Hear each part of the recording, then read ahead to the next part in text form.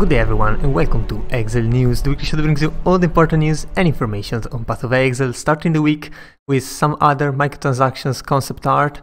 This time we have 3 sets, and first one is the Harmonious Armor set, looking pretty good. Only the female version is shown. Weapons are pretty nice as well, especially the sword and the trident, which is just a staff, I guess. And well, for those who like pets, this is definitely a good one and probably a pretty big one as well. Mercurial armor set, definitely one of my favorite here, and well, in the artwork it looks absolutely amazing, very big Dark Soul vibes, and this mercurial effect going upwards is absolutely amazing, although I'm sure in-game it is not possible to capture this, definitely way too small and there's way too many effects. So probably in-game not as good as the artwork, while the Vulcan set instead might look a lot better in-game with all the flames and the fire effects than it does in the artwork itself. So definitely keep in mind that in-game and artworks have huge differences, but still this is probably not an attempt by GGG to get you to buy these sets.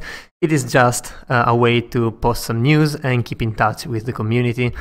And speaking of news, we got the Twitch drops that will be available during the Sentinel livestream full reveal, which again is happening on the 5th of May. So really soon, next Thursday actually, and the drops will be available for a very long time, from 1 PM PDT to 10 PM PDT, so there is actually a very long time to get these drops. And well, the live stream is probably going to last just 1 hour, so any Path of Exile channel doing all this time will be available for the drops, so you don't really have to rush if you don't have the time to actually watch the live stream exactly in the moment that it goes live. You only need 45 minutes of accumulated watch time on any channel, and the accumulated watch time means you can stop and start again later on. So really easy to get. The wings look really cool. You can check the video if you want. They look actually pretty good, and well, I think better than the most recent MTX we got through Twitch drops. So definitely props to GGG for upping their game there.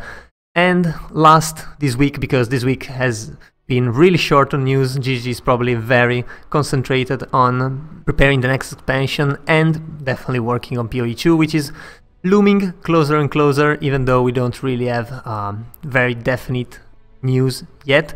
Still, we got some reactions to the Sentinel teaser, because the teaser was really short, as usual, I mean, and well, there are a couple of hints here and there in the video which might help unveil something before the full reveal, but I mean, you know, if you want to see some of the streamers reacting to this, definitely check those videos out. Anyway, I guess it was all for this week, and if you enjoyed the video, leave a like and a comment down below. Also, if you want to remain updated every week, be sure to subscribe to my channel. That was all. I've been your host Orjo, and I'll see you guys the next time.